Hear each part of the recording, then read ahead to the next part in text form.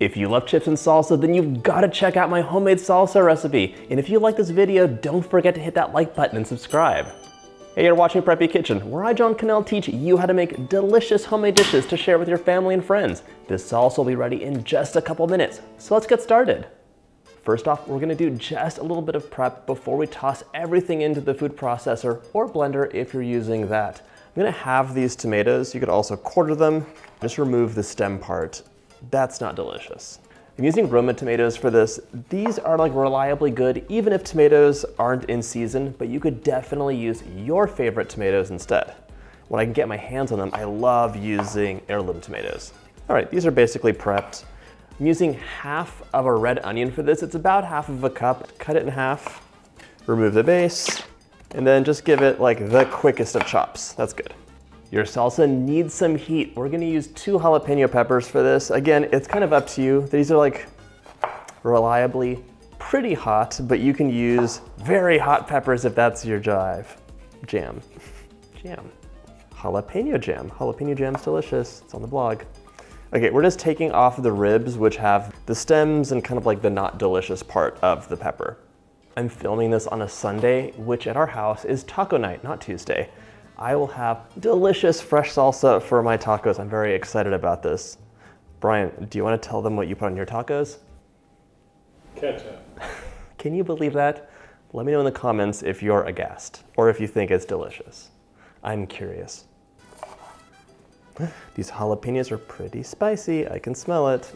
2 jalapenos prepped. The last thing I want is a smattering of garlic. I think my recipe calls for 3 or 4 cloves. I'm using 5 or 6.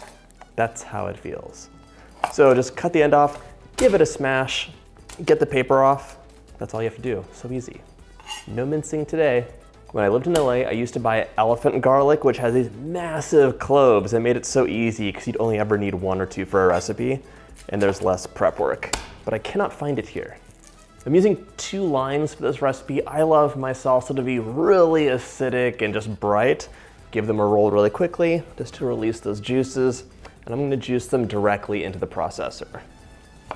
Give it a slice. It smells so good already. All right, that's all my prep except for the cilantro. I'm gonna use 1 full bunch. I love cilantro in this. I don't know how people eat food if they're not cilantro people. Some people naturally taste it to be soapy, like Brian. All right, just to remove the stems from your cilantro, this can get set aside. We're gonna use the leaves. It's onto the food processor. My mom's from Mexico, and she and her sisters would always have fresh salsa in the house. This is like a standard red tomato salsa, but you can make so many different kinds. Let me know in the comments if there's a salsa you'd like me to show you. I think maybe tomatillo would be fun. That's one of her favorites. So the thing about tomatoes is they are amazing in the summer, but the rest of the year, they're kind of like bleh. I like to use canned tomatoes in my salsa just because like in the wintertime, it's impossible to find good tomatoes. I'm using whole tomatoes for this, and I'm not gonna use the juice. I don't want the salsa to be too watery. People always think that fresh is better, which is mostly true, but for tomatoes, these are packed at the peak ripeness for tomatoes, and they're also the type of tomatoes that might taste delicious but not travel well. These tomatoes have to be like, packaged and hang out in the grocery store for a while. So some varieties of tomatoes have a ton of flavor, but just aren't viable for being in your produce counter. That's the last of the tomatoes. Don't throw that juice away. It's delicious in like pastas and everything else. So that's for later.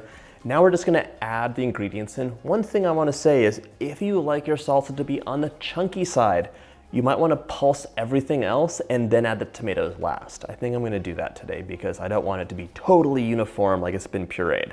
We're starting off with the garlic and onion going right into the processor. Those jalapenos can go in too. I'm going to give this a really quick pulse.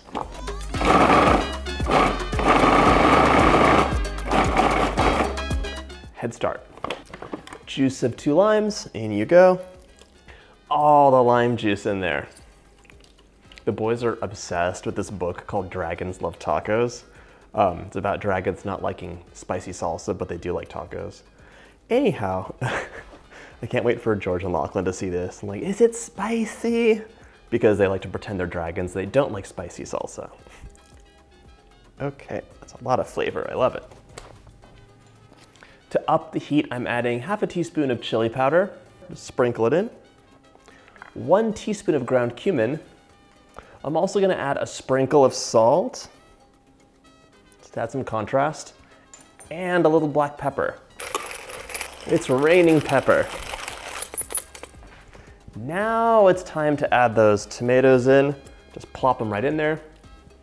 And we're finishing this recipe off with all that amazing cilantro. This looks so good. Pulse one more time, just until you're at the right consistency. It's up to you.